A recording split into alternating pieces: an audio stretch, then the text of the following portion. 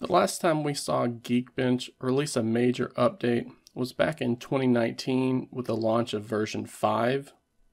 But a couple of days ago, the team released Geekbench 6, and it can be downloaded for free in the Google Play Store.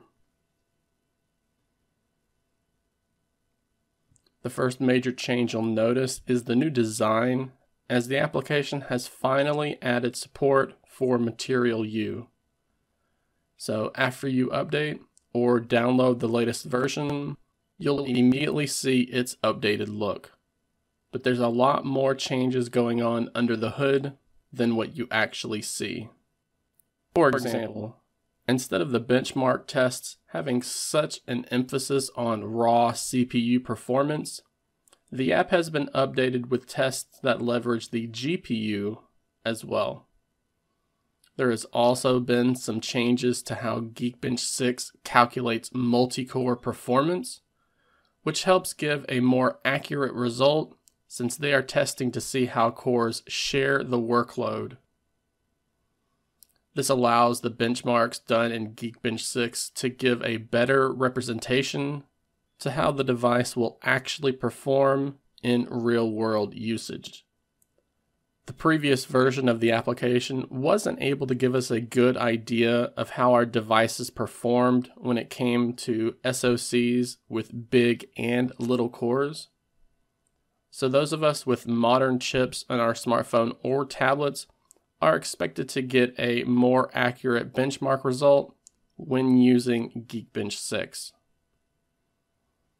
Along with the improved support for modern hardware, the updated version of the application has also added in some tests that help give us an idea of how the device will perform when it comes to the newer machine learning tasks.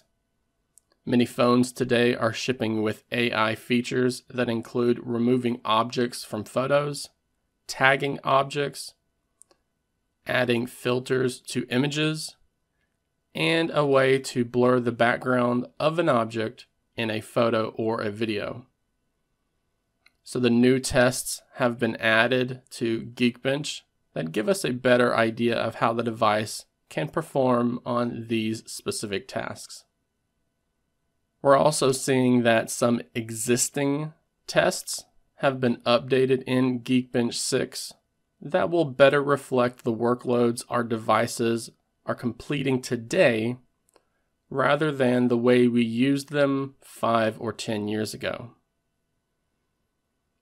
Geekbench 6 is still free for non-commercial use, but there is also a pro version that comes with some command line features and offline management tools that can help companies who need help with automating this type of work. They're even running a 20% off sale for Geekbench 6 Pro that will run until February 28th. The base version of Geekbench 6 will remain free and can be downloaded from the Google Play Store. With the updated version of the application, we are expected to see different scores than what we got with Geekbench 5. The Galaxy S23 Ultra was getting a score of 1500 in single-threaded performance on Geekbench 5, but it is now seeing a score of 2011 with Geekbench 6. Multi-threaded scores of the device were at 5000 with the last version of the application, but are now seeing a score of 5,311. And we're even seeing a lower compute score with the Galaxy S23 Ultra than what we saw with the last version of the app. And this is all because of the new changes made to the existing tests, as well as the newer tests that have been added. So if you like to follow benchmark scores that smartphones are able to achieve, you'll want to make sure that you retest all of your older devices with the newer version of Geekbench. This way, when you get a new device or you see a new device that is released and then you go and check its benchmark scores, you'll have a better understanding of how it compares to the devices that you have.